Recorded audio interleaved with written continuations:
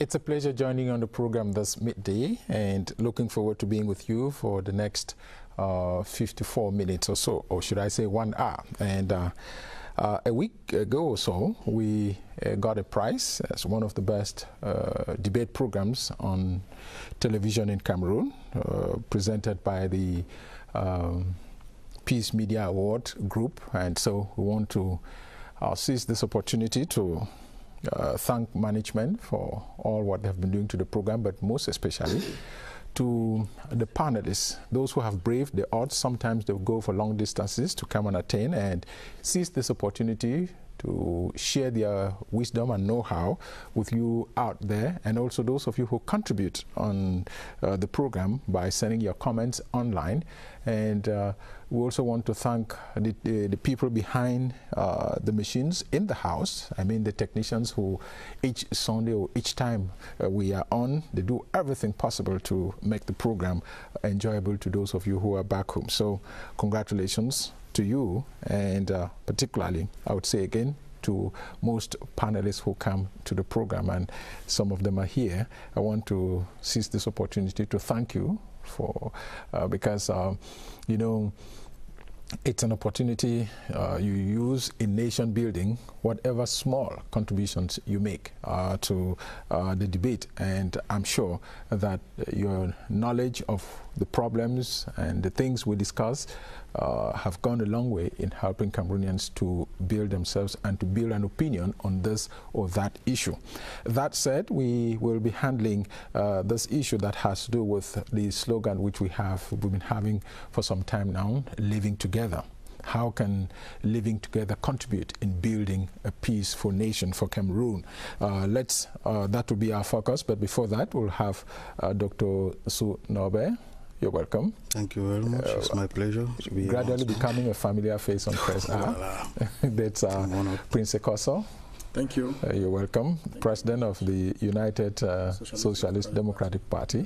Last week you didn't exhaust your ideas and opinions, so we thought it to be fair to you to invite you to come. That's Matute Mignoli, a colleague in the House.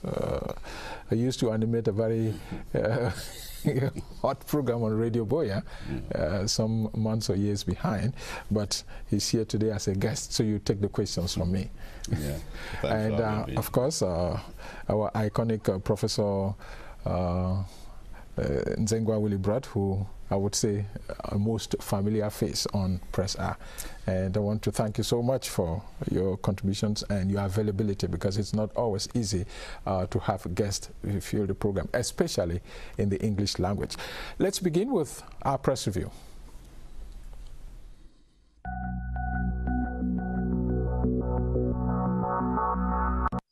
Newspapers in Cameroon take to heart the subject of living together and national integration, reporting on different pages. Cameroon Tribune opens the week with the mobilization of Cameroonians on different fronts towards the preservation of national unity. The paper then salutes the bravo of Cameroonian forces, not just acting as security forces, but as teachers for primary and secondary schools in the far north region, as Boko Haram attacks send real teachers packing. Yet the reinforcement of security in the East region by the President of the Republic since 2016 and other security measures taken to render safe the Cameroonian territory are spotlighted in the newspaper. While these landmark achievements of the head of state in reinforcing national unity and security are examined, analyzed, and celebrated on Cameroon Tribune in the build-up to May 20 celebration, the lone English language daily The Guardian Post all through the week is awash with reports of crisis. It opens the week with the Nico Haleni Kamga power-loving attitude, saying the two have been sued for clinging to power at the Cameroon Bar Association. Yet the paper further reports that Nico Hale has justified why the elective Bar General Assembly has not been convened since the mandate expired a year ago. Then the Anglophone crisis took the front page of this newspaper for the better part of the week. It reports that the boss of the National Commission for Human Rights and Freedoms laments over gross military abuses in northwest and southwest regions. The paper says Dr. Chemuta Divine Banda fought soldiers over killing of innocent civilians, burning of villages, while decrying continuous kidnapping despite military presence. As the same paper presents the case of Mancho BBC and 6 others in detention for the Anglophone crisis, saying that they are yet to have their fate decided, it zooms in on what it writes foreign pressure mounts for the release of detained Bamenda journalist. The Star newspaper on its part sees the Anglophone blood crying as calls for frank dialogue heightens. The paper cites Batibo, Belo, Munyenge, Menji, Alo, Kembong, and many other areas that have recorded shocking deaths and wanton destruction of houses, looting, and more. Yet to the Horizon newspaper, gunshots in Boya forced parents to keep school children at home after what it writes, bloody weekend. Away from this crisis, the 2018 March session of the Upper House of Parliament, the Senate, also made news on newspaper columns. Cameroon Tribune reports that the session as of right has ended with the constitution of the new bureau to work for peace. But the Horizon says Anglophones have been given the 4th position after Nyat gets new bureau. The Star newspaper on its part takes interest in the names of the 16 senators who gave up portfolios elsewhere to assume their places in the Senate, while reporting that the West region is in a festive mood following the victory of their son Nyat Njifenji as Senate President. The decision by the Minister of Finance to clean the state payroll formed headline stories on newspapers.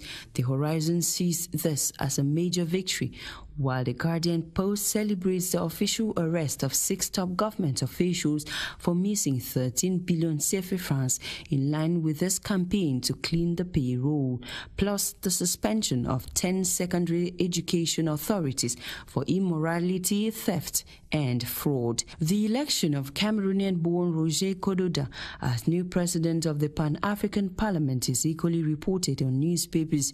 Roger Kododa grabs a second mandate after defeating his contestants. Let's now end our press review today with the 3rd edition of the Yaoundé International Book Fair, whose aim is to reinforce the reading culture in Cameroon and use books as tools to foster national unity and integrity. Until we meet again, have an hour with the press.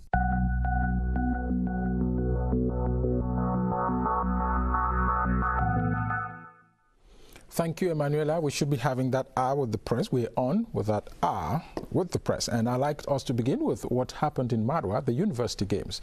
It's another moment when university students were brought together, and these games ended. So we're not so much interested in the results, but the principle under which the games were convened, and that's quite some time now. So what would you, this idea of bringing university students together, that sounds more like the same idea of bringing them to be able to build the bonds of friendship, at least at the level of their age groups. Prof, I'd like to take that first. Yeah, I think it's a very important initiative by government and the Ministry of, the ministry is concerned that young people come together, to interact amongst themselves, play among themselves, and especially when the games go from one university to another, it makes for students to move around and see the various facets of the country. I think it is important that these young people come together, and if the ambience during these games could be replicated in the day-to-day running of state affairs, where the best comes out victorious, gets to the position that they desire and that they deserve I think it would have made for some sort of, I think what I'm trying to say is it is an example to be emulated by all the facets of public life. Yes, apart from last year when the University of Douala got the first prize in terms of the medal tally, the Higher Institute of Youth and Sports has always been in the first position since they came into the games. And there are people who say that INJS wouldn't have been brought into that competition because they are specialized in sports, and that's always this feeling that they will always win if everything was fair. No, I think that in 21 editions they have always dominated, but their presence to me is just normal. It ups the game, no doubt. But the other universities, I think that they are really giving in their best. Apart from universities like Buya, sometimes that you have the impression that sports is not... it's almost the same thing with the University of Bamenda. Yes, so I think that the university, we cannot put them aside. It is true that they spend all their time doing mostly sports, but the other universities, if you look at the results, I must congratulate. They have 15 gold medals, then the second comes with 11, the other comes with 9. That's an indication that they are not really lording it over the others as one will expect. All the same, but when you look at my first question, Prince, government has multiplied the meetings of youths in the country, and you see at the level of primary school you have the Osuk games, at the level of secondary school Osuk B you have, and so on and so forth. How would you, as a political or a participant in the political life of the country, how would you look at government's idea of bringing youths at their different age groups to mix, if I might use that term? Well, thank you once again, Joe. One of the things I want us to understand is that, drawing from the inspiration of Professor Zengwa, the initiative is not bad, but the procedure and the outcome of these interactions is what continues to baffle most Cameroonians. Because there is a lot of interactions, there's a lot of programs being organized by government to be able to carry out a particular initiative. But when we come to the results, especially with regards to social building, nation building, you realize that peace building bonds. Yes, we realize that the country which we have always known to be a peaceful country is not the case now. And I begin to ask the question that why do we try to overemphasize on activities, the organization of activities, whereas there are concrete actions that could be done in order to build the present and the future of this country, which are the youths. And given the fact that most of the current crisis, even the crisis, generally when you see those who are very active in the society are the youths. In the military as well as in civil society are the youths. But now how come that these youths have become confrontational or become radical? Those are the questions that we must be able to ask ourselves. Okay. Now, but you must acknowledge the fact that those peace-building bonds are ongoing. Yeah, I not dispute the fact, but the implementation of the peace bond seems to be a problem for those who are stakeholders. Oh, the target groups. Exactly. Okay, but these target groups, it's not, it doesn't cut across. He is referring to the Northwest and Southwest, which, you know, it started from the trade union demands and spilled over into what we have today. But would you say government is succeeding in trying to help the youths of the country to build bonds amongst themselves? Thank you very much for giving me this opportunity, Joe. I would like to say that sports in this country is one of the factors of nationalism and, of course, national integration. The impression I have is what I'm thinking about, and what I feel is most important is the representative character of the games.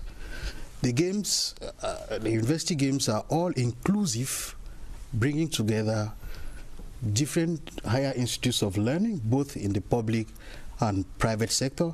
And I think that is quite a national ritual academic forum that gives the opportunity for young Cameroonians, of course, and students to meet each other, to integrate each other, to discover new places, and of course, to feel Cameroonian wherever they are. So definitely, so that someday when you are transferred to the Far North, for example, you don't say, but you're surprised to be there. Of course, you I was somebody who was transferred from the Far North to Ebolova. I said, but I have not seen the sun and so on and so forth. So definitely, I think that these are issues that we have to encourage, and we should sometimes think of dissociating sports from politics. Even if it can sometimes serve as a political instrument to boost up our national integration and unity, but I think that we should keep up with it. I quite remember last year the games were held, I think it's in Bamenda, University of Bamenda, in the midst of what we know, but everything went on pretty well, and from a kind of vox pop, as we call it, people were very happy about participating. I quite remember I was there, and of course I discovered the joy in the midst of students who took part in the game. That's what I have to say. Yes, you wanted. I think one important component is that the students who are involved in the games, it is not important where they come from. So a student from Marua can be schooling in Bamenda and will be representing the University of Bamenda in the games, not representing where he comes from. Exactly. I think this is a very important component of that. So you realize that students do not necessarily represent their ethnic cleavages or their regions of origins, but their institutions, and they cut across all these institutions. Okay. I think that's an important component. Okay, you wanted to add something? Yeah, no, I was just about to say that sometimes we miss good opportunities like this to capitalize on this whole idea of maybe coming together and living together, because the university games, you remember that it is not only in Cameroon that we have university games or school games. You have them in the United States of America, in Nigeria. Everywhere. And the main reason for organizing these games sometimes is because they want to use it as a breeding ground for talents, especially in countries like the USA. Most of their stars, they absolutely pass through the university and they call them the college games. But like I said, since we want to maybe always attach everything to the living together and the vivre ensemble, that's why maybe we probably are insisting on the fact that that is why the university games. That is just coming up now. It's a slogan that's just coming up now. That's exactly what I want to say. We'll be coming to it shortly. Okay, yes. But I would like us. You wanted to say something in relation to the game. A little bit from what Dr. So just said. We cannot deassociate politics from general life in the nation. If you say you disassociate politics from the university games or sports, then it means that the country ceases from functioning properly. What is politics? Politics is the art of management. And when you talk about management, you're managing human beings. And these human beings have certain priorities. And those priorities are manifested through certain activities, like the sports and all of that. So if we deassociate sports from politics, it means that we will cease from making the society to become very, very functional and to give people that ability to be able to move their emotions or move their talents into realizing their dreams. Okay. So we cannot deassociate politics from sports. Okay, that's the politician speaking. I'd like us to have this report from Bamenda on this idea of togetherness.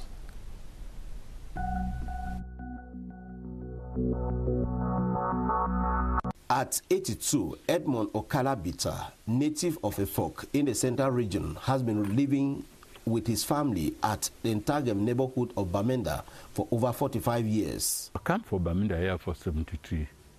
or a work government. I was transferred to Bamenda in 1973, and after retiring from the public service, I decided to remain in Bamenda with my entire family. Bamenda is my own home. Meanwhile, thousands of Bamoons from the West region who reside in the 7 divisions of the Northwest region profess to be at home amongst locals and indigents from other parts of the country. I'm a president of a youth group, Know Your Neighbor, that we are just cooperating, doing many things together with Anglophones, Bamlekes, Bamoons, Ewondos, everybody at all. Beyond Bamenda city, inland localities like Baligam are a microcosm of mutual coexistence in the region. My forefathers, they loved Bacham, came here, and they were embraced, and have been living together. They delivered me, they have grown me here. There's no problem in this community. This is my home.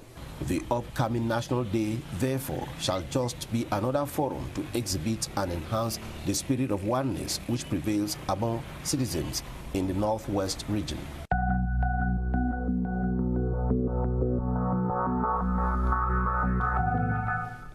Okay, I'd like to begin with the academicians.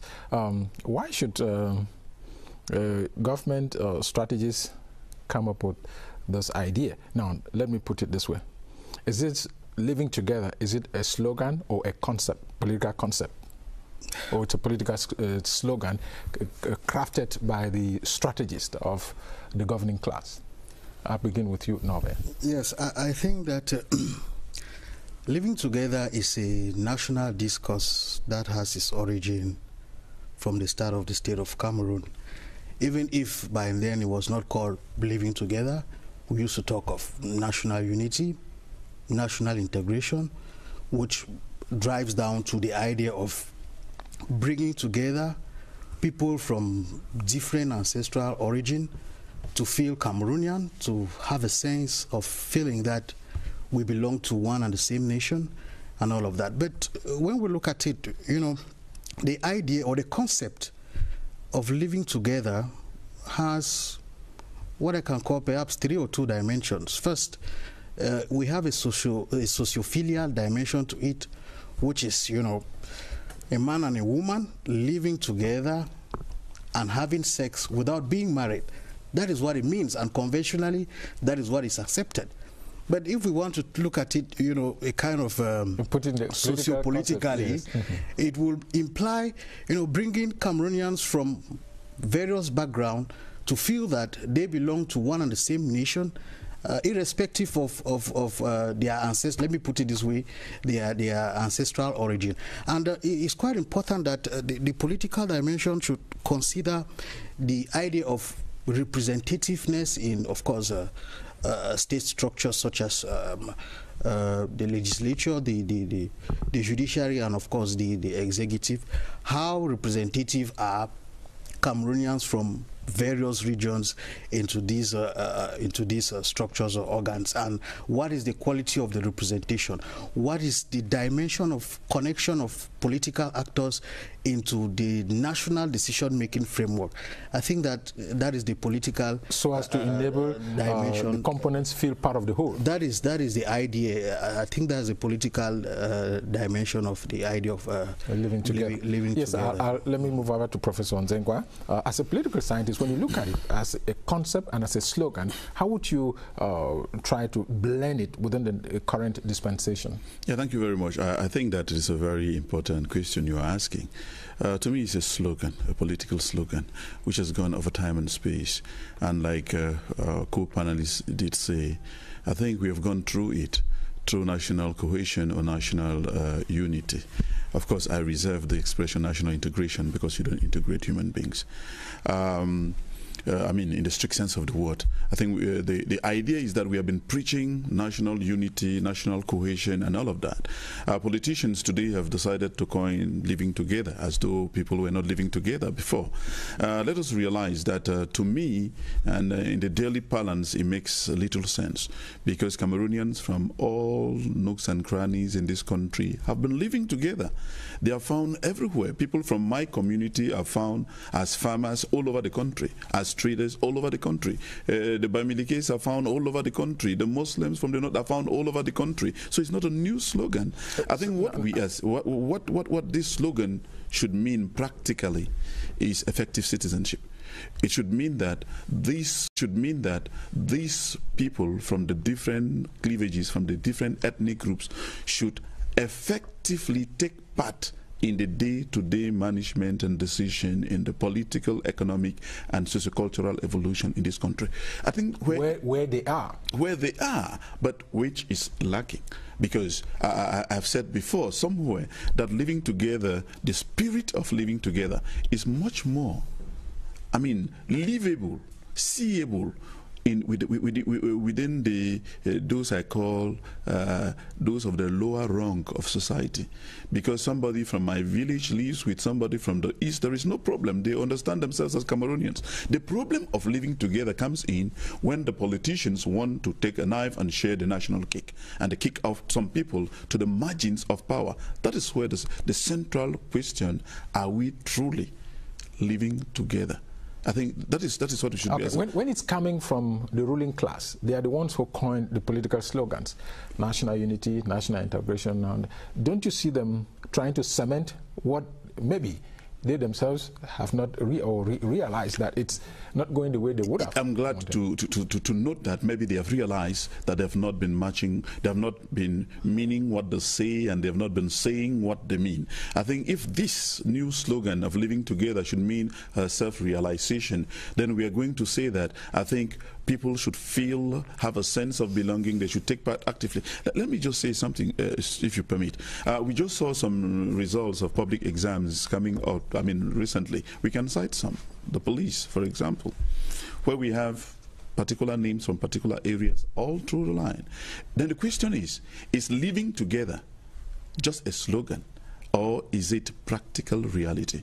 We are saying that the living together shouldn't just remain a paper slogan, but it should be a fact in the field where all Cameroonians from all nooks and crannies, from all the religious, ethnic cleavages, should have a sense of belonging. We do not have that sense of belonging in this current slogan of living together, unless we have to move from words to concrete action.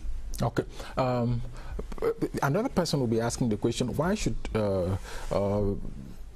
government come up with this idea of living together in this point in time? What we're seeing in the far north, what we're seeing in the northwest and the southwest? No, Joe, like you say, I think that it is just better normal that we chose to intensify on this whole idea of living together. The importance of coexistence, because just like the Prof was saying, sometimes some of these coinages you find it difficult to really understand, but maybe the Viva Ensemble, I don't know whether it's the same thing like living together. Some say it's peaceful coexistence, I don't know. But to me, a couple of days back I had an argument with some younger colleagues, and Etienne Yaoundé, and at the end of the day I came up with the whole, if I were to define what living together to me means, would be like putting citizens on a footing of equality and respect for differences. I think that... Say that again. Living together means putting together citizens on a footing of equality and respect for differences. For me, that sounds interesting. Yes, I think that in all what we are saying, in all what we have been saying, if we are able to respect each other, the differences, we know that this one has the educational background, the religious background, the ethnic background, all of that. Thank God that Cameroon over the years we've been able to move on together like one. you know, contrary to what we see in other countries. But I always have the impression that maybe we take so many things for granted and we have failed to really consolidate. That is what we are maybe trying to do now. We are trying to catch up. But in the past, I think that we had a wonderful opportunity. We've had so many opportunities to consolidate on this. Like the issue of the two official languages, we failed to consolidate on that, to work on that on time. We are trying to do that, especially now. The life of a nation is not as small as that of a human being. So you would want to think, and you know that successive governments would come and go, but the nation would stay on. And so each person has a responsibility in putting a small stone on the wall which is being constructed. But it's a national policy, for example, to say that this document, if you follow the decrees or whatever decisions or does, they say this decision is published in English and in French, but it was not. That was not the case in the past. I think that's why I said that we are struggling to catch up. But I think that if we started early enough, if we were quite cautious early enough, we wouldn't have been where we were. You know that human beings are what they are, and sometimes they forget. And they take things sometimes for granted. And so we are moving from this idea of what we used to have, what my learned colleagues on the set will call them the Westphalian notion of a state, where they're taking from the European background, where you had nations that moved, communities that moved into nations and nation states. But we are talking about a completely different setup within the African continent, where different communities of different types were brought together by not by consent, but from imposed on them, and they have now been forced to forge nations from those different communities. And this is where the young nations on the African continent find it very difficult to be able to forge that nation state from the whole, which was imposed on them. Yeah, Joe, thank you once again. One of the things I want to be very clear, I am very practical in my approach, and that is why I'm here. And all of us are here because we love our country so much. And the things that we come to do here, or the debates that, or the ideas that we are pushing forth, is not supposed to be taken lightly. And that's one of the first thing I want to say. Secondly, drawing from all what my fellow panelists have said, the idea of living together is a slogan which is trying to be exploited by the ruling class in Cameroon right at this point in time, because what we have noticed is that each time there's a problem, the ruling class comes up with a theme, with the notion living together, because they are trying to water down the realities on ground. Would you call it watered down, or trying to build something from the realities of what they are trying to water down? Because if we, like Professor Zengwa said, and every other person, Cameroon does not have a problem of living together. The problem that this our beloved country is going through is a problem of good governance. It's a problem of the system of governance. And that system of governance has been one that has been a problem for this country today, and if it continues, it will continue to be until tomorrow. And even the crisis that we are seeing today is not a problem of Anglophones and Francophones. It's a problem of the system of governance. Now, how would you qualify the fact that you move on the street and you find people insulting others left and right and so on and so forth, and you find a lot of animosity among Cameroonians when it's very common in Yaoundé, for example, if you're driving around, you hear people say muff, muff, muff, muff, especially, and these guys who ride on motorcycles, just their look at you would push you to turn your eyes away. And these are animosities which do not say well for the ordinary citizen who sometimes doesn't feel at ease moving about. Exactly, Joe. How would you qualify that as governance? That's, first of all, the societal issues. Yeah, what is governance? Governance relates to the definition of politics we just mentioned a while ago. which is the art of management and manage society. And in managing society, you draw up policies like educational policies, financial policies, and so on. And social policies. Social policies. Like the slogan we're talking about. Yes, but now, coming back to your question about the attitude of Cameroonians, like the bike riders who throw insults here and there, those are all frustrations with regards to the type of policies that we implemented by the system. And that's why the system turns around and says that let us try to live as people of a common, of one nation with a common destiny. We have always lived as people in a common nation. Joe, take this back to your house, that Cameroonians want to live in their country. Let me mention that every year, 5,000 Cameroonians leave diaspora and come to Cameroon during December period. But this December period, I doubt whether we will have those 5,000 Cameroonians who come back every December, and they spend not less than 5 million francs during that period. And these 5 million francs add to the economy of the country. But because of this crisis, many Cameroonians in the diaspora will not come to this country because they are afraid of being arrested at the airport, or they will be arrested while they are at their homes, or they will be killed, and so on and so forth. How did we arrive at this point? Because the system in place does not actually take value to the definition which my brother just made here about the living together, the concept of living together. Say it again for him to hear. No, I said living together to me is putting citizens on a footing of equality. The footing of equality. And respect for differences. The question we will ask ourselves honestly on this plateau is that, do we have equality in this nation?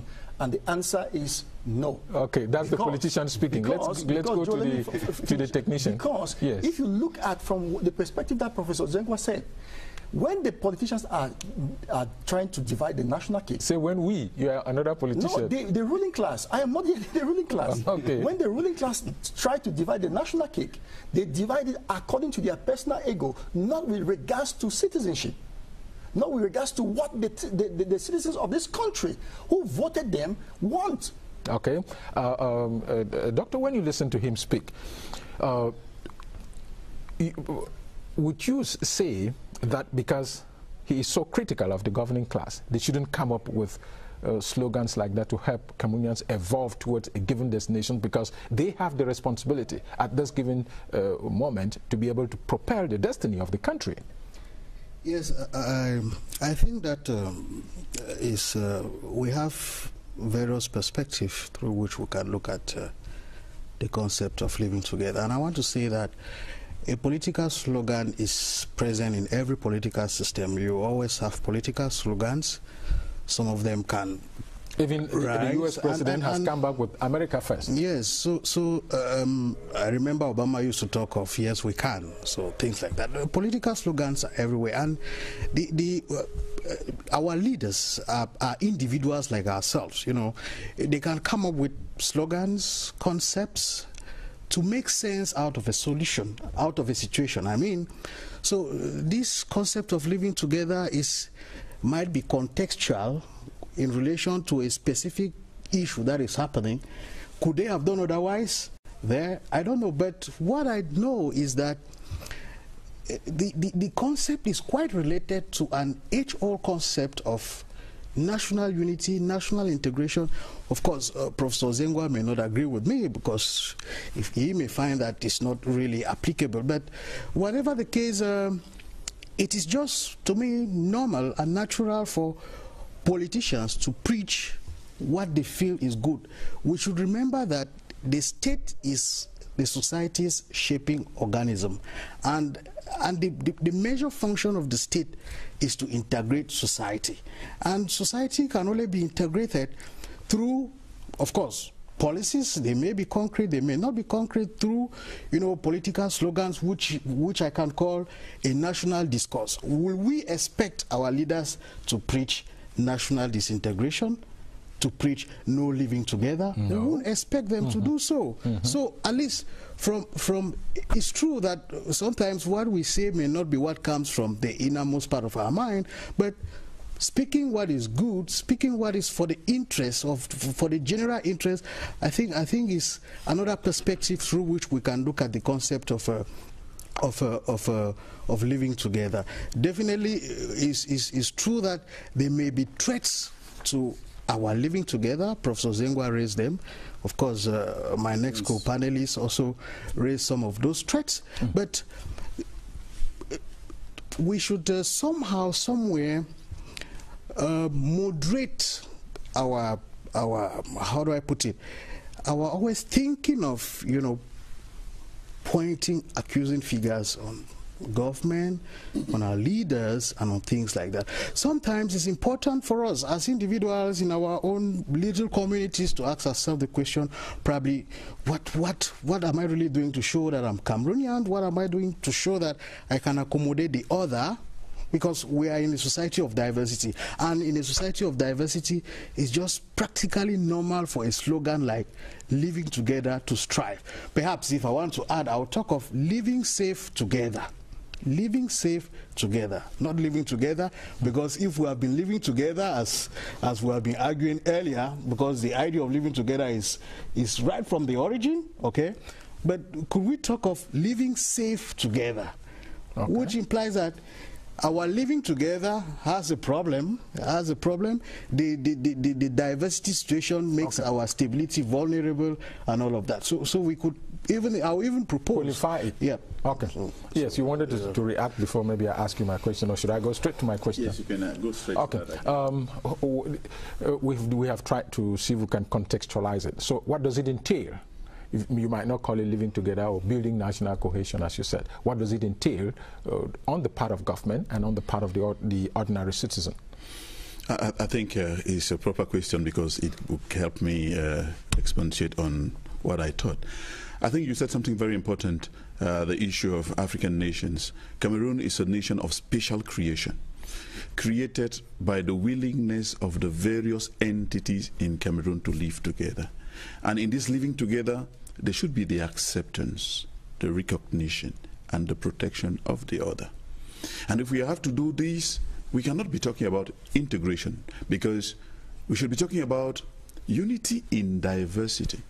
Which is one of what... when we live in diversity, here and there, it means that we are supposed to protect the various religious cleavages, the various ethnic cleavages, respect them and get them come together based on basic values of equality, social justice, and what I decry, the tendency of Cameroonians that is a serious handicap to living together is that it is ingrained in some Cameroonians that there are more of Cameroonians than others, that other Cameroonians are like some sort of photocopied, yes, photocopied Cameroonians.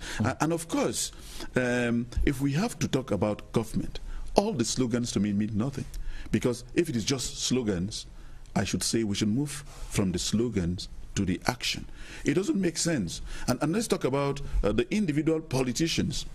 And I think we have said many times that it is not important to have very strong individuals as politicians, but we should lay down strong institutions. So no matter what, if we lay down strong institutions, we are going to be talking about something. Proportional representation in governance.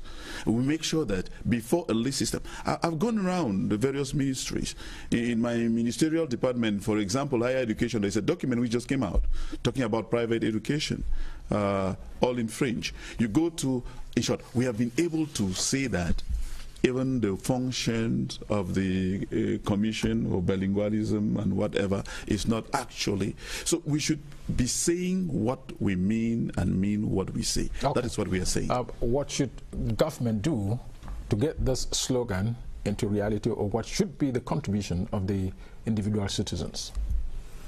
I think that the Prof has already said it all. What we actually need to do is to make sure that we don't end at the level of mere slogans, but get to the concrete.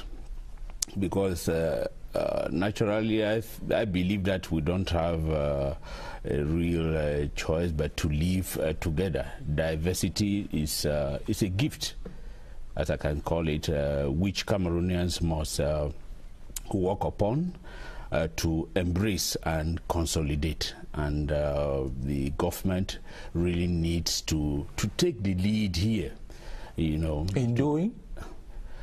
Well, we were talking of policies. There are policies that exist, but sometimes we have the impression that even at in the heart of this crisis involving the two Anglophone regions, sometimes we believe that things are still a little bit slow.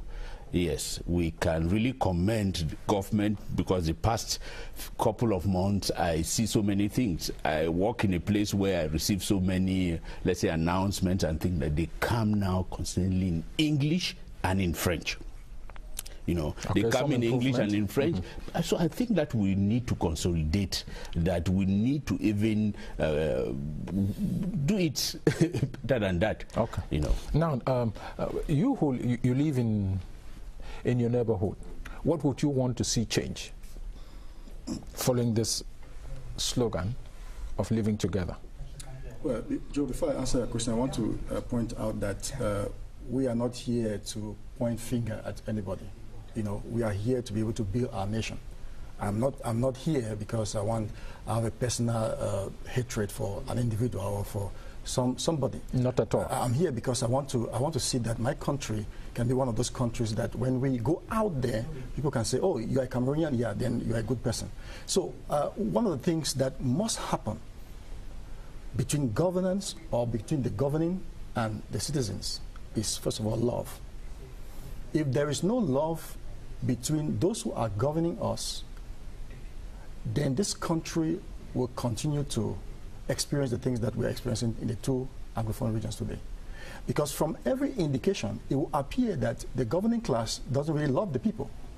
Because from certain indications, you realize that, for example, you take, for example, like the educational sector where Professor Zengwa is talking about. Do we really have people in that sector who really have love for this country?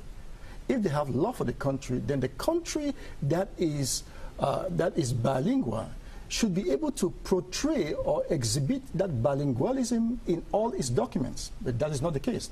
It shows that the governing class is very negligent in implementing the culture of the people, which is a problem. Then number two, we must understand that to love the people, to be a leader, means that you are ready to sacrifice your own life for the people. But as it stands, with regards to the crisis that this country is going through right now, the politicians of the governing class, they don't have time. People are being killed on a daily basis. Civilians, children of 2 years, few months old, are living right now in the forest, and nobody's talking about it. You make me think otherwise. When you say people are being killed, the government has sent the police and the gendarmes to try to circumvent, to try to bring peace to bear. Yeah. And sometimes if you are fired at, what would you do? Joe, that is not the point. I am criticizing violence in general, because whether it is a soldier who is being killed or a civilian who is being killed, I criticize that. But now, when you know very well that villages are being razed down by fire, I don't think that those are civilians who are doing that. And if it is not civilians who are doing that, then the government has the responsibility to be able to say, what is happening here? Stop now and let us find out what is happening. How can the whole village be put on fire and nobody saying anything? No. How can children of few years old living in the forest and nobody saying anything? How can women be put into birth in the forest and nobody saying anything? Those are the things that people will look at and feel very hurt and even become more radicalized. And as long as this thing protracts right into the next maybe at the end of 2018 or 2019, many people will become radicalized. Because as I speak to you, my family is being affected, because some of my members of my family in some village in this country are living in the forest right now as we speak.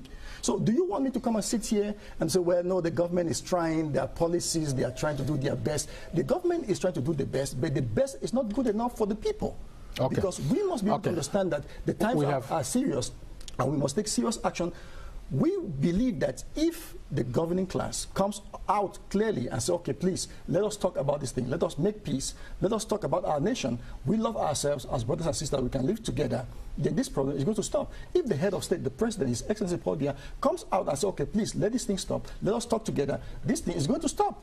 But the President of the Republic said in February and said in December some of the things you're saying, that you don't need to enter the bush to be able to express yourself. Now, who are sending who in the bushes? The people have decided to move into the bush. Now, Tekekam, we have just a few more minutes. We'll maybe... it's okay, he can speak from your microphone from that end. So just go ahead with a few reactions. Yes, we have had quite a good number of reactions. Let's take this one from Asa Heman. He reads, living together in Cameroon is a political slogan which has helped to kill the country. If actually living together was a mean of goal, Cameroonians should stand like one man, especially in times like this when there's the Anglophone crisis. We have this order from Pamela Mbangmi, who is saying that she's been living in Yaoundé for quite some time in with different communities, and they live without any problem, so living together is a reality.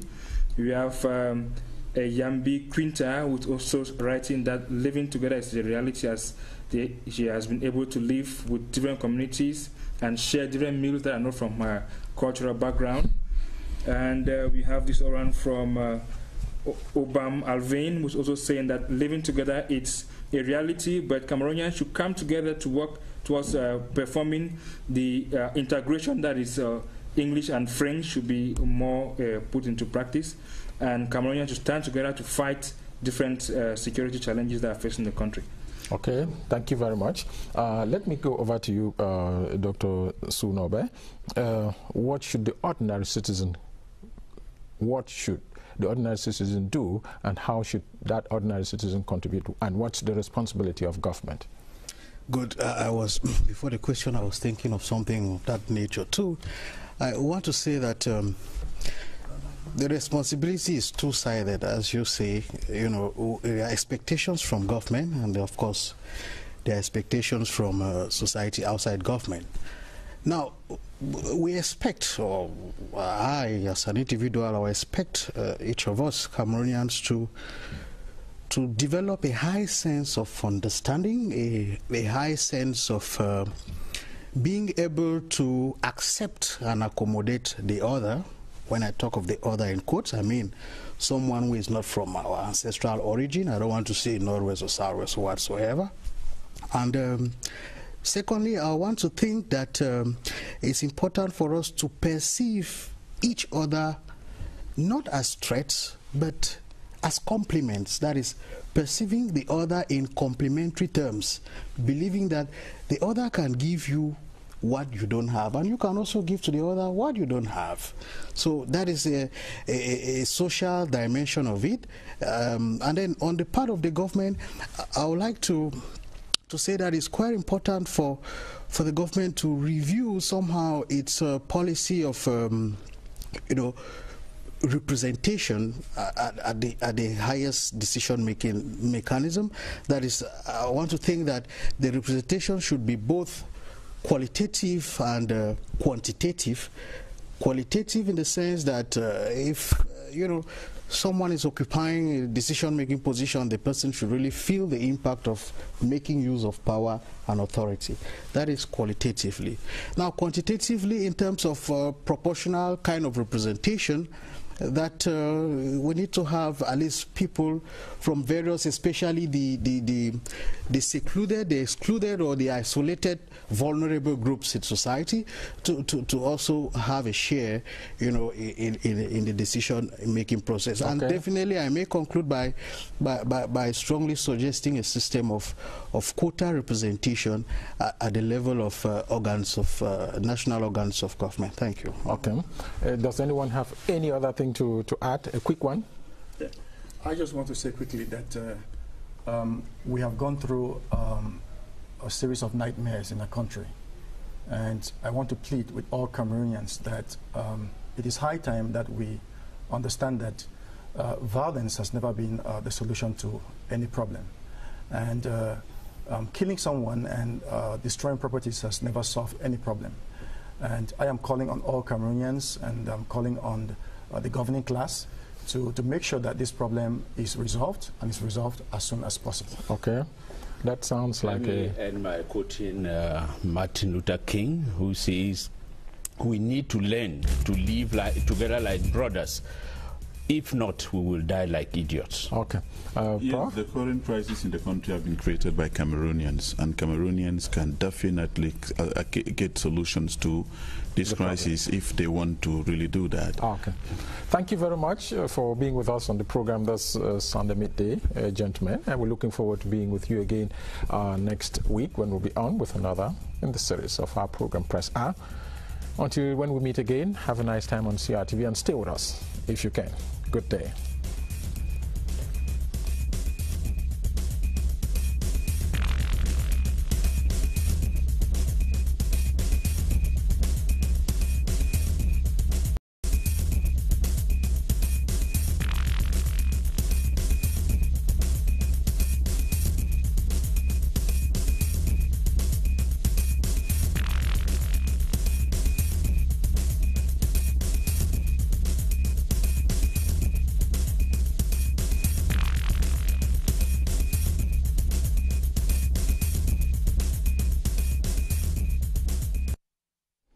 It's a pleasure joining on the program this midday and looking forward to being with you for the next 54 minutes or so, or should I say 1 hour. And a week ago or so, we got a prize as one of the best debate programs on television in Cameroon, presented by the Peace Media Award Group. And so we want to seize this opportunity to thank management for all what they've been doing to the program, but most especially to the panelists, those who have braved the odds. Sometimes they'll go for long distances to come and attend and seize this opportunity to share their wisdom and know-how with you out there, and also those of you who contribute on the program by sending your comments online.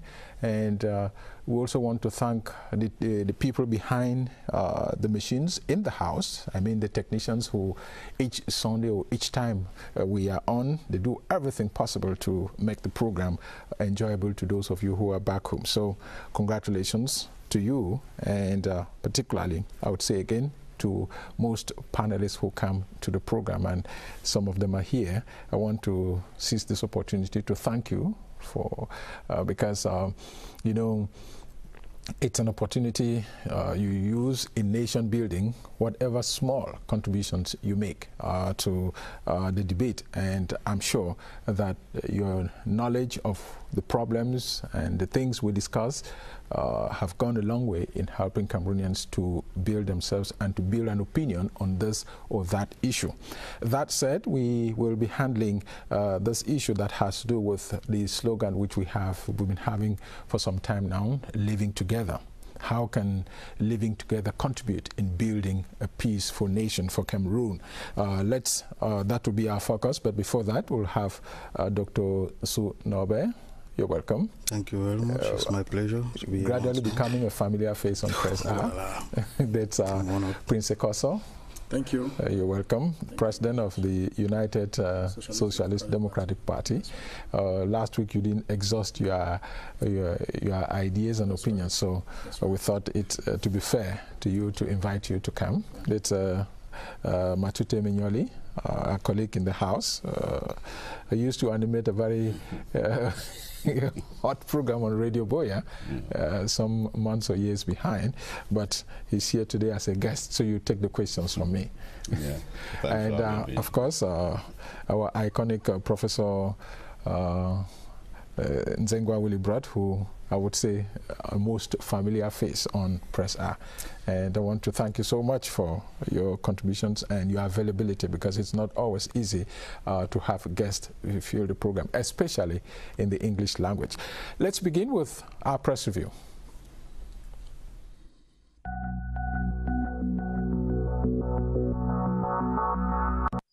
Newspapers in Cameroon take to heart the subject of living together and national integration, reporting on different pages.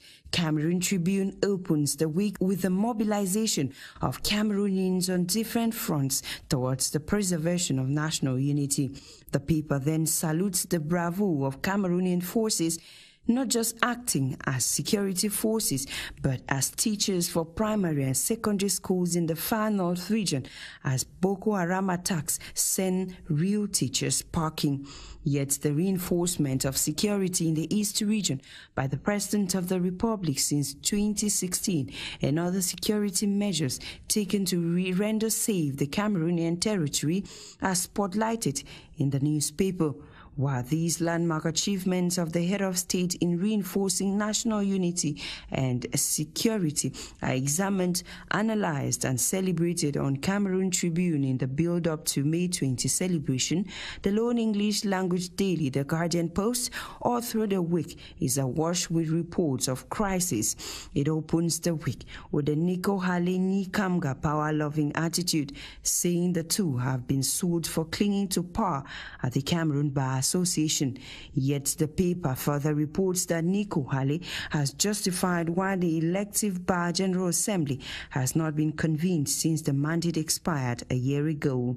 Then the Anglophone crisis took the front page of this newspaper for the better part of the week.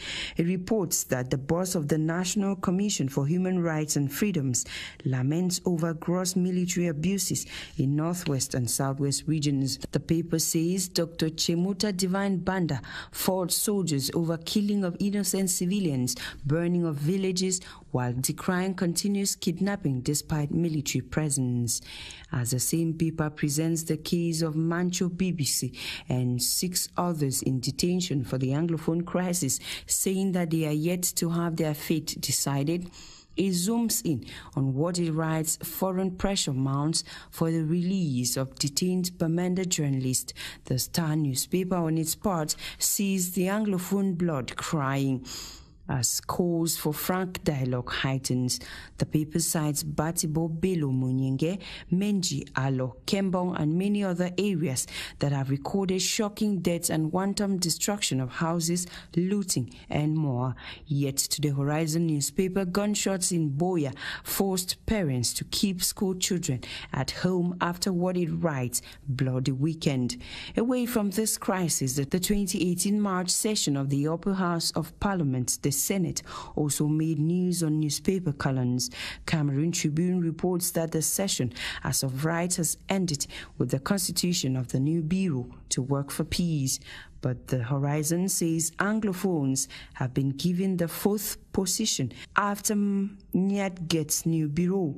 The Star newspaper, on its part, takes interest in the names of the 16 senators who gave up portfolios elsewhere to assume their places in the Senate, while reporting that the West region is in a festive mood following the victory of their son, Nyat Njifenji, as Senate President.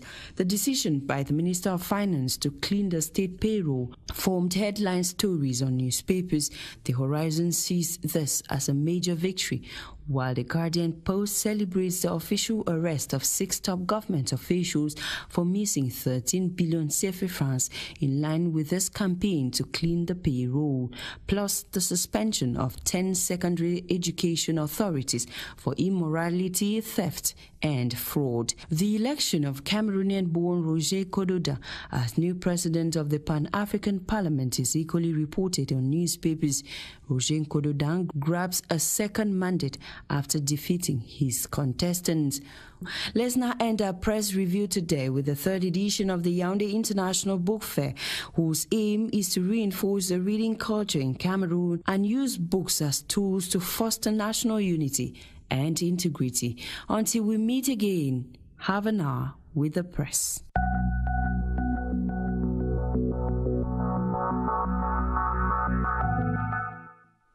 Thank you, Emanuela. We should be having that hour with the press. We're on with that hour with the press. And I'd like us to begin with what happened in Marwa, the University Games.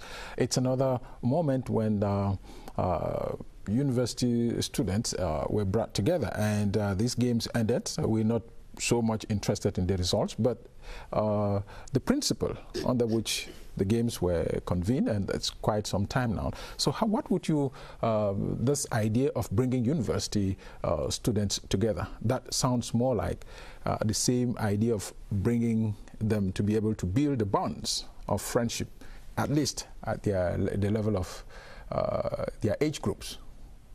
Prof, I'd like to take that first. Yeah, I think it's a very important initiative by government and the Ministry of, the ministry is concerned, that young people come together, to interact amongst themselves, play among themselves, and especially when the games go from one university to another, it makes for students to move around and see the various facets of the country. I think it is important that these young people come together, and if the ambience during these games could be replicated in the day-to-day running of state affairs, where the best comes out victorious, gets to the position that they desire and that they deserve, I think it would have made for some sort of, I think what I'm trying to say is it is an example to be emulated by all the facets of public life. Yes, apart from last year when the University of Douala got the first prize in terms of the medal tally, the Higher Institute of Youth and Sports has always been in the first position since they came into the games. And there are people who say that INJS won't have been brought into that competition because they are specialized on in sports, and that's always this feeling that they will always win if everything was fair. No, I think that in 21 editions they have always dominated, but their presence to me is just normal. It ups the game, no doubt. But the other universities, I think that they are really giving in their best. Apart from universities like Buya, sometimes that you have the impression that sports is not... it's almost the same thing with the University of Bamenda. Yes, so I think that the university, we cannot put them aside. It is true that they spend all their time doing mostly sports, but the other universities, if you look at the results, they have 15 gold medals, then the second comes with 11, the other comes with 9. That's an indication that they are not really lording it over the others as one will expect. All the same, but when you look at my first question, Prince, government has multiplied the meetings of youths in the country, and you see at the level of primary school you have the Osuk games, at the level of secondary school Osuk B you have, and so on and so forth. How would you, as a political or a participant in the political life of the country, how would you look at government's idea of bringing youth at their different age groups to mix, if I might use that term? Well, thank you once again, Joe. One of the things I want us to understand is that, drawing from the inspiration of Professor Zengwa, the initiative is not bad, but the procedure and the outcome of these interactions is what continues to baffle most Cameroonians. Because there is a lot of interactions, there's a lot of programs being organized by government to be able to carry out a particular initiative. But when we come to the results, especially with regards to social building, nation building, you realize that peace building bonds. Yes, we realize that the country which we have always known to be a peaceful country is not the case now. And I begin to ask the question that why do we try to overemphasize on activities, the organization of activities, whereas there are concrete actions that could be done in order to build the present and the future of this country, which are the youths. And given the fact that most of the current crisis, even the crisis, generally when you see those who are very active in the society are the youths. In the military as well as in civil society are the youths. But now how come that these youths have become confrontational or become radical? Those are the questions that we must be able to ask ourselves. Okay. Now, but you must acknowledge the fact that those peace-building bonds are ongoing.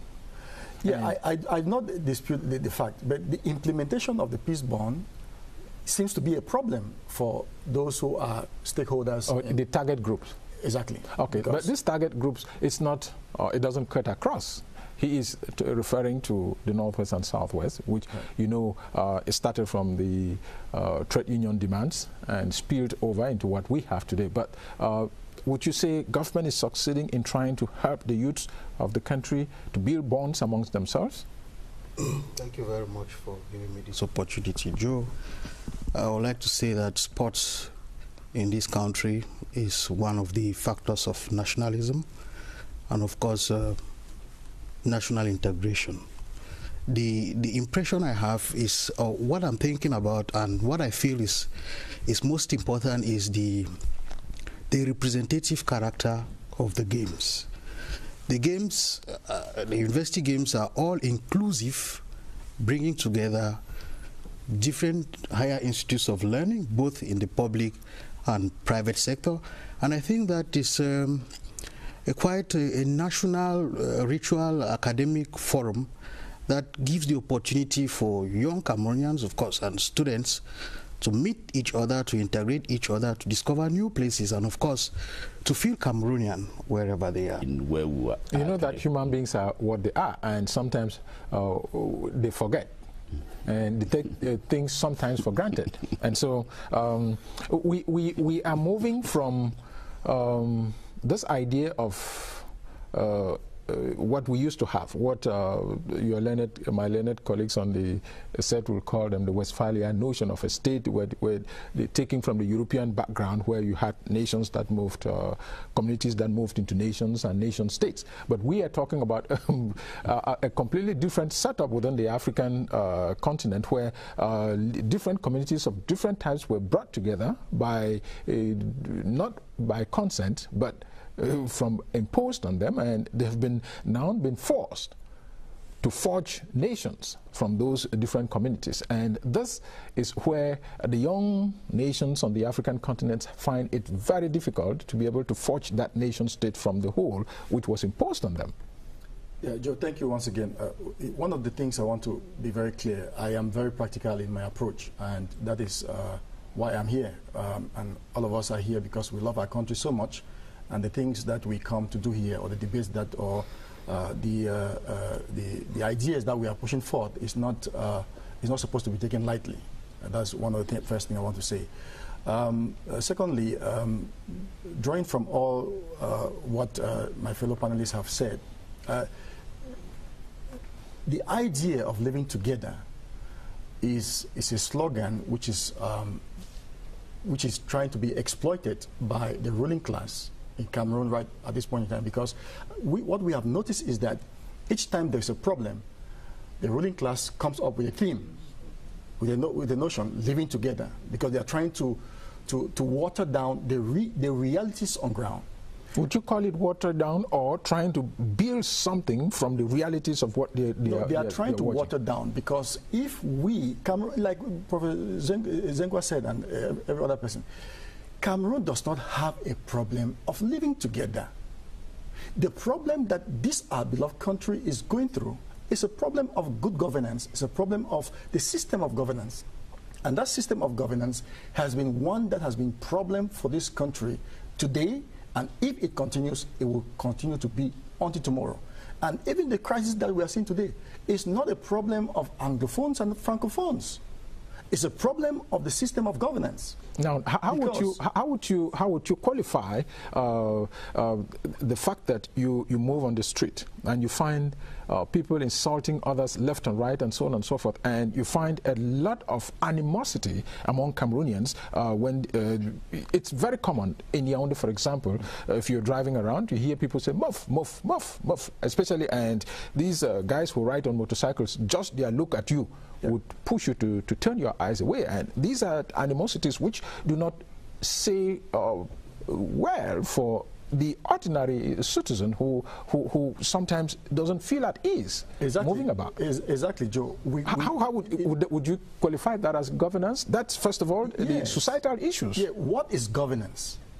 Governance relates to the definition of politics we just mentioned a while ago, which is the art of management and manage society. And in managing society, you draw up policies like educational policies, financial policies, and so on. And social policies. Social policies. Like the slogan we're talking about. Yes, but now, coming back to your question about the attitude of Cameroonians, like the bike riders who throw insults here and there, those are all frustrations with regards to the type of policies that we implemented by the system. And that's why the system turns around and says that let us try to live as people of a common, of one nation with a common destiny. We have always lived as people in a common nation. Joe, take this back to your house, that Cameroonians want to live in their country. Let me mention that every year, 5,000 Cameroonians leave diaspora and come to Cameroon during December period.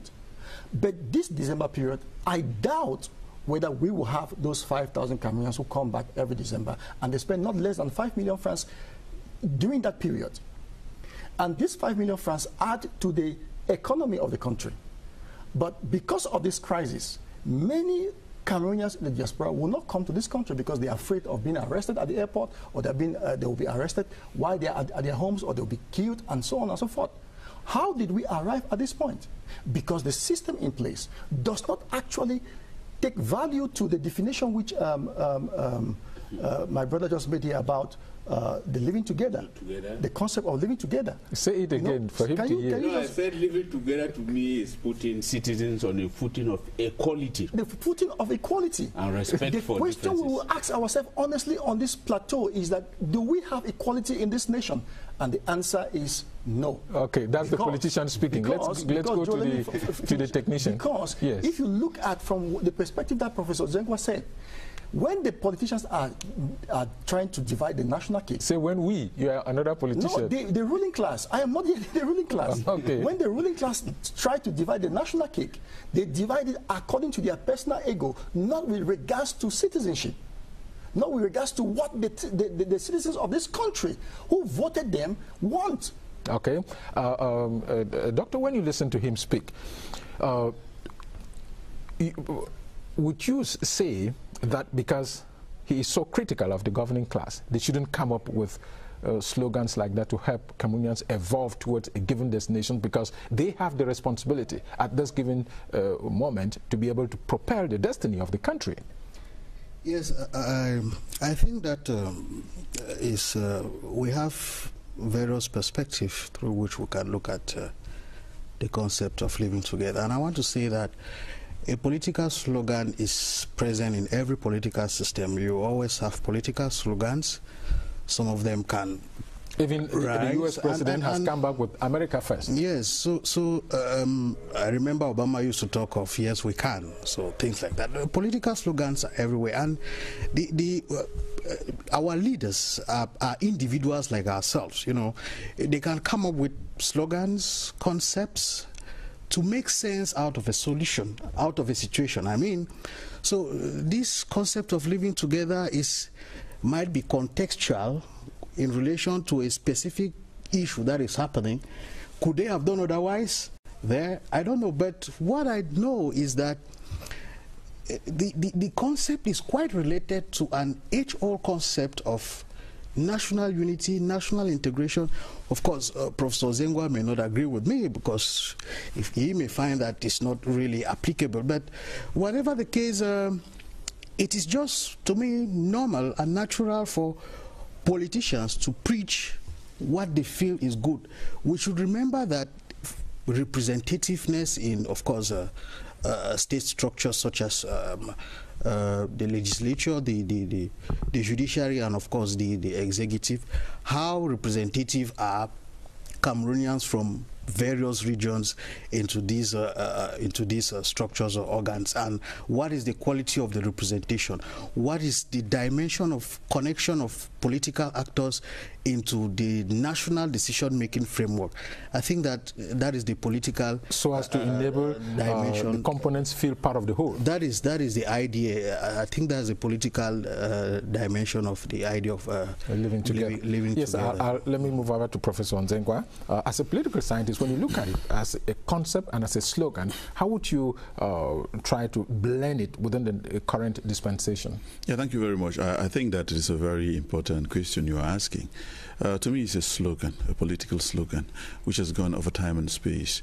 And like our co-panelists did say, I think we have gone through it, through national cohesion or national unity. Of course, I reserve the expression national integration because you don't integrate human beings. I mean, in the strict sense of the word. I think the idea is that we have been preaching national unity, national cohesion, and all of that. Our politicians today have decided to coin living together, as though people were not living together before. Let us realize that to me, and in the daily parlance, it makes little sense, because Cameroonians from all nooks and crannies in this country have been living together. They are found everywhere. People from my community are found as farmers all over the country, as traders all over the country. The Bamilikes are found all over the country. The Muslims from the north are found all over the country. So it's not a new slogan. I think what this slogan should mean practically is effective citizenship. It should mean that these people from the different cleavages, from the different ethnic groups, should effectively take part in the day-to-day management and decision in the political, economic, and sociocultural evolution in this country. I think where they are, but which is lacking. Because I've said before somewhere that living together, the spirit of living together, is much more, I mean, livable, seeable, within the those I call those of the lower rung of society. Because somebody from my village lives with somebody from the east, there is no problem. They understand themselves as Cameroonians. The problem of living together comes in when the politicians want to take a knife and share the national cake, and they kick off some people to the margins of power. That is where the central question: are we truly living together? I think that is what it should be. When it's coming from the ruling class, they are the ones who coined the political slogans, national unity, national integration. And don't you see them trying to cement what maybe they themselves have not realized that it's not going the way they would have? I'm glad to note that maybe they have realized that they have not been matching, they have not been meaning what they say, and they have not been saying what they mean. I think if this new slogan of living together should mean self-realization, then we are going to say that I think people should have a sense of belonging. They should take part actively. Let me just say something, if you permit. We just saw some results of public exams coming out, I mean, recently. We can cite some. The police, for example, where we have particular names from particular areas all through the line. Then the question is living together just a slogan, or is it practical reality? We are saying that the living together shouldn't just remain a paper slogan, but it should be a fact in the field where all Cameroonians from all nooks and crannies, from all the religious, ethnic cleavages, should have a sense of belonging. We do not have that sense of belonging in this current slogan of living together, unless we have to move from words to concrete action. Okay. Another person will be asking the question, why should government come up with this idea of living together in this point in time? What we're seeing in the far north, what we're seeing in the northwest and the southwest? No, Joe, like you say, I think that it is just better normal that we chose to intensify on this whole idea of living together. The importance of coexistence, because just like the Prof was saying, sometimes some of these coinages you find it difficult to really understand, but maybe the Viva Ensemble, I don't know whether it's the same thing like living together. Some say it's peaceful coexistence, I don't know. But to me, a couple of days back I had an argument with some younger colleagues, and Etienne Yaoundé, and at the end of the day I came up with the whole, if I were to define what living together to me means, would be like putting citizens on a footing of equality and respect for differences. I think that... Say that again. Living together means putting together citizens on a footing of equality and respect for differences. For me, that sounds interesting. Yes, I think that in all what we are saying, in all what we have been saying, if we are able to respect each other, the differences, we know that this one has the educational background, the religious background, the ethnic background, all of that. Thank God that Cameroon over the years we've been able to move on together like one, you know, contrary to what we see in other countries. But I always have the impression that maybe we take so many things for granted and we have failed to really consolidate.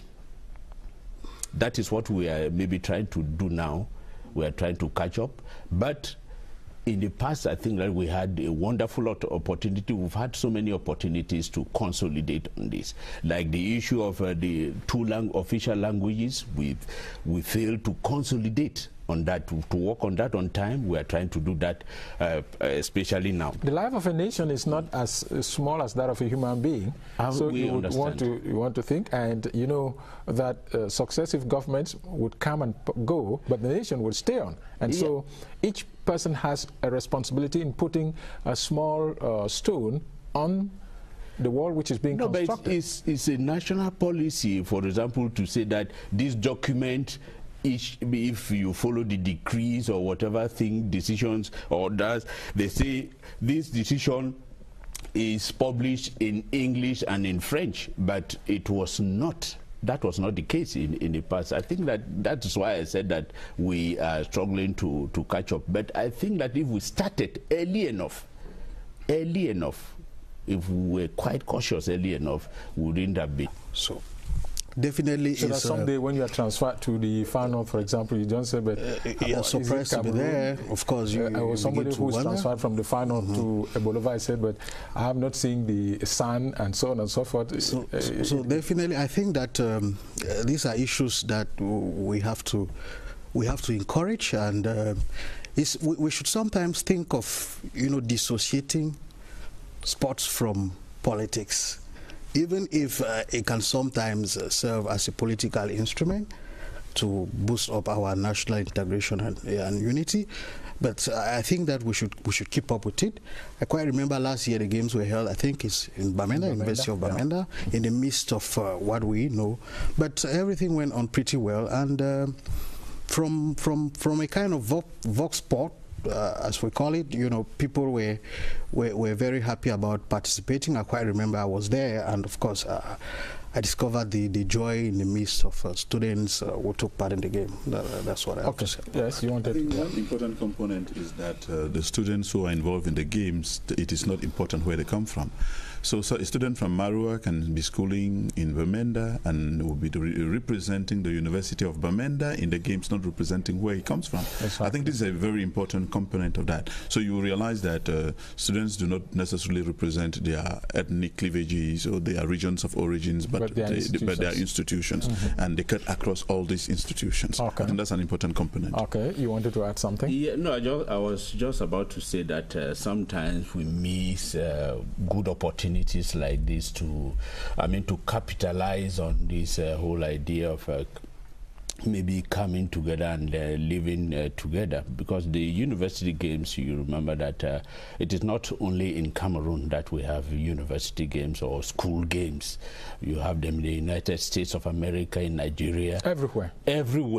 And the main reason for organizing these games sometimes is because they want to use it as a breeding ground for talents, especially in countries like the USA. Most of their stars, they absolutely pass through the university and they call them the college games. But like I said, since we want to maybe always attach everything to the living together and the vivre ensemble, that's why maybe we probably are insisting on the fact that that is why the university games. No, that is just coming up now. It's a slogan that's just coming up now. That's exactly what I want to say. We'll be coming to it shortly. Okay, yes. But I would like us. You wanted to say something in relation to the game. A little bit from what Dr. So just said. You know, we cannot deassociate politics from general life in the nation. You know, if you say you disassociate politics from the university games or sports, then it means that the country ceases from functioning properly. You know, what is politics? Politics is the art of management. And when you talk about management, you're managing human beings. And these human beings have certain priorities. And those priorities are manifested through certain activities, like the sports and all of that. So if we de-associate sports from politics, it means that we will cease from making the society to become very, very functional and to give people that ability to be able to move their emotions or move their talents into realizing their dreams. Okay. So we cannot de-associate politics from sports. Okay, that's the politician speaking. I'd like us to have this report from Bamenda on this idea of togetherness.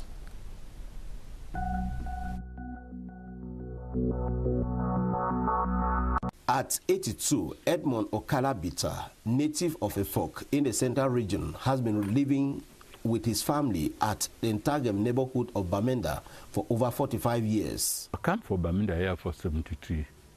Already, I work government. I was transferred to Bamenda in 1973, and after retiring from the public service, I decided to remain in Bamenda with my entire family. Bamenda is my own home. Meanwhile, thousands of Bamoons from the West region who reside in the 7 divisions of the Northwest region profess to be at home amongst locals and indigents from other parts of the country. I'm a president of a youth group, Know Your Neighbor, that we are just cooperating, doing many things together with Anglophones, Bamlekes, Bamoons, Ewondos, everybody at all. Beyond Bamenda city, inland localities like Baligam are a microcosm of mutual coexistence in the region. My forefathers, they loved Bacham, came here and they were embraced and have been living together. They delivered me, they have grown me here. There's no problem in this community. This is my home. The upcoming National Day, therefore, shall just be another forum to exhibit and enhance the spirit of oneness which prevails among citizens in the Northwest region.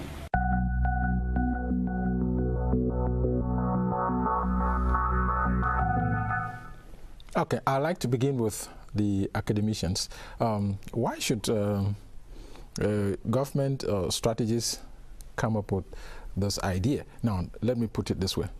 Is it living together, is it a slogan or a concept, political concept? Or it's a political slogan crafted by the strategist of the governing class? I'll begin with you, Norbert. Yes, I think that living together is a national discourse that has its origin from the start of the state of Cameroon.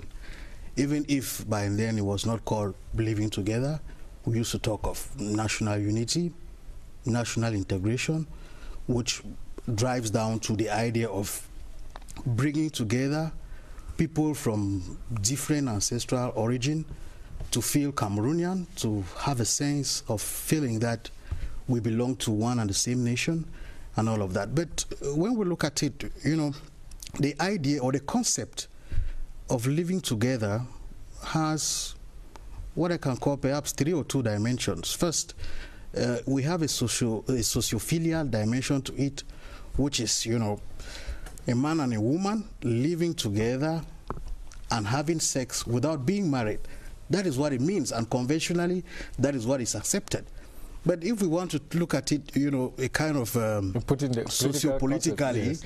It will imply, you know, bringing Cameroonians from various backgrounds to feel that they belong to one and the same nation, irrespective of their ancestors. Let me put it this way: their ancestral origin.